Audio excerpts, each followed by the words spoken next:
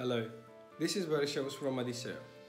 In this video, we'll do some practical feed formulations for reducing feed costs.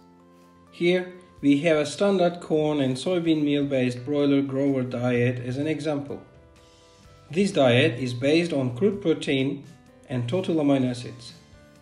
We don't need any crude protein restriction in the diet as we already have amino acids.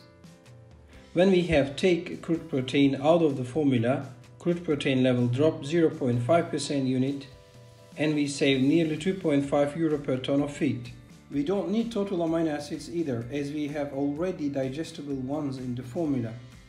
When we formulate based on digestible amino acids instead of total amino acids, we can reduce crude protein further and we can save more feed costs.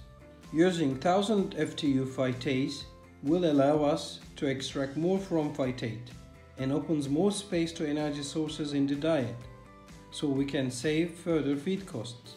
And finally, by supplementation of RoaBio Advance, you can increase your overall feed digestibility by 3%.